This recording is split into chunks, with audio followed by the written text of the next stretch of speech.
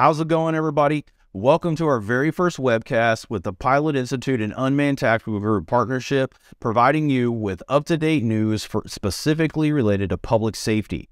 We're going to be doing these webcasts every other week, and these webcasts are sponsored by Adorama. The purposes of this is we want to make sure that we're able to provide you with as much up-to-date information about different legal things going on, conferences, trainings. We want to make sure that you have all the information that you possibly could get as the ever-evolving environment that we have today for public safety and drone world. On today's agenda, we're going to be talking about the legislation that's taking place in California and in Texas. We're going to talk about the Bell Textron and DJI legal suit that just got concluded and how that can be affecting everybody. And then we're finally going to wrap this up with different conferences and training that's coming up. And we have a lot coming forward, so we want to make sure that everybody knows where they could go to make sure that they get the best training and conference information available today. First up, we're going to talk about legislation in California and Texas. In California, we had Assembly Bill 740. Chief Kennedy with Chula Vista Police Department went to the Congress and spoke about how that bill would impact public safety agencies across the nation, not just in California, and what that might mean for those programs. The concerning part about Assembly Bill 740 was that it adopted from a state perspective the National Defense Authorization Act of 2019, Section 889, and what that did is it basically said that if under the National Defense Authorization Act, if it was adopted that DJI could no longer be flown, it would be adopted in California. What was also concerning is that the bill also included the ban and prohibition of operations for any aircraft that was on the Department of Commerce ban, which immediately would prohibit DJI platforms from being able to be flown. Now, that doesn't mean that any other drone like Autel or Skydio or Parrot would be implicated in this, but any agency that was utilizing DJI in California would have to come up with a policy and a plan to discontinue the use of those according to this bill. The great news about that is through Chief Kennedy's efforts and other agencies that were letting those legislators know that, hey, this bill could be problematic for us, they decided to table the bill at this point in time. They're also looking to see how they can make the amendments on those and see how they can make the bill be universal for any agency that's looking to utilize drone programs. In Texas, we had Senate Bill 541. This bill was very, very similar to Assembly Bill 740. It also was a state adaptation of the National Defense Authorization Act. What the implication of that is just like in California, if the federal entities ended up adding DJI to that list, then the state agencies in the state of Texas and the government entities in the state of Texas would be required to sunset their programs if they were running DJI platforms and it was found to be under the National Defense Authorization Act ban as well. What is also great about that is we also were working with our legislators here in Texas. Under 541, the senator and authors that wrote this bill also agreed to have tabled this. We also had 3 other country of origin bans going on in the state of Texas. We had Senate Bill 1986, House Bill 4201, and House Bill 4737. All of these were very, very similar to the state of Florida ban, where everything that DJI got banned out. And that would also include Autel, anything that would come from China. So we got with those legislators as well.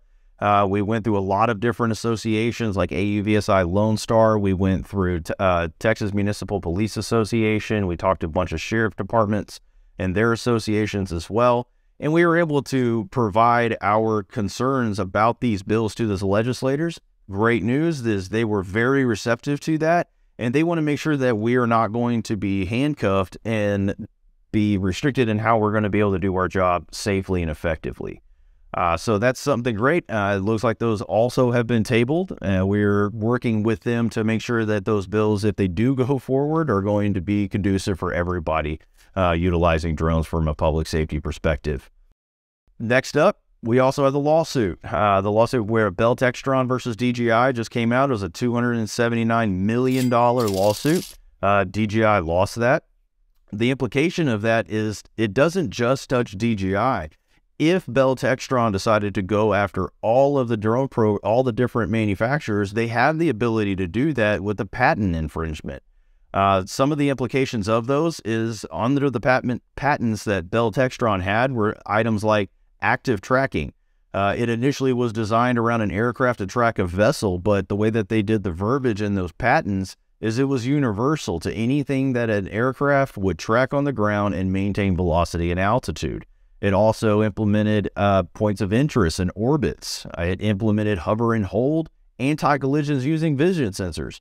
Everything that our drones are utilizing on a daily basis on every platform, whether it's Skydio or Brink or DJI, Autel, Parrot, you name it, they all use these types of functionalities, and all of these were patented by Bell Textron a long time ago.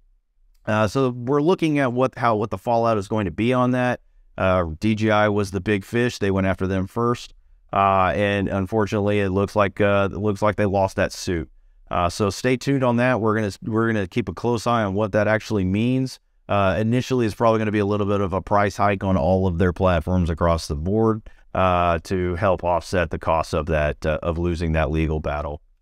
Finally, we got conferences and trainings coming up. In June 20th through the 23rd is Law Enforcement Drone Association's conference in Nashville.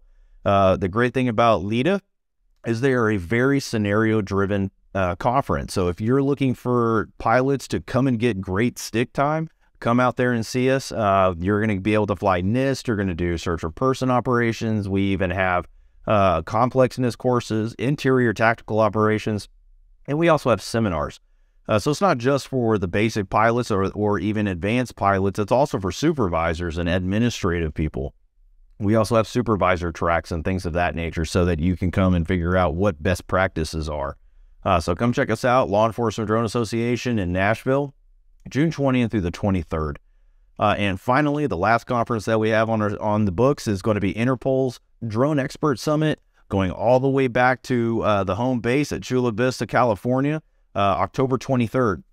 The focus for that conference is going to be drone as first responder programs as well. We're going to talk about the history. We're going to talk about where we are now and where we're going in the future. So if you're interested in that, by all means, please come and put in for it. We would love to see you out there. That's going to wrap this very first webcast. We hope to see you on the next one. Have a great day and stay safe.